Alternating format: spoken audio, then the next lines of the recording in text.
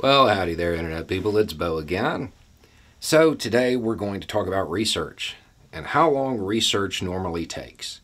Because a common theme, a common question that's going around right now as far as vaccination goes, is the research that went into it and whether or not it was rushed. So we're going to kind of catalog it. You know, a lot of the vaccines that we rely on today, the initial research began like in the 1960s. So relying on something that's a little bit more recent has raised eyebrows. So let's take a look at it. Okay, emergency authorization from the FDA occurred in 2020. Okay. And it's the new technology, the mRNA technology, that has most people questioning it. The first clinical trials of lipid nanoparticles delivering mRNA vaccines was in 2015. So it's not quite as new as everybody's making it out to be. And it's also worth noting that prior to that, in 2013, there was a clinical trial of an mRNA vaccine for rabies.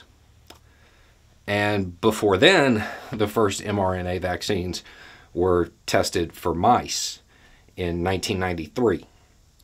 And liposome delivery of mRNA vaccines, first occurred in 1990, also to mice. Lab-made mRNA, that first occurred in 1984.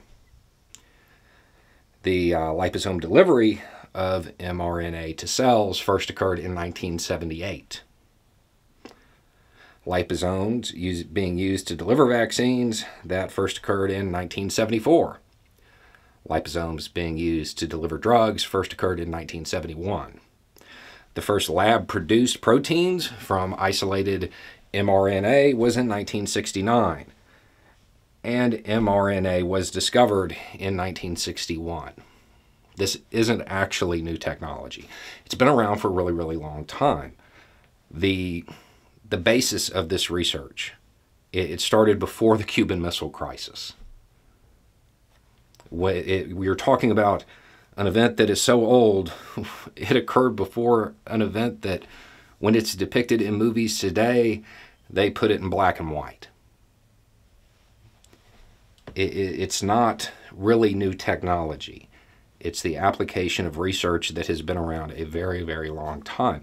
I don't know that this is a good basis for hesitancy. Sometimes looking back can help you look forward a little bit. That link to everything that's gone on in the past typically ends up being pretty helpful. Anyway, it's just a thought. Y'all have a good day.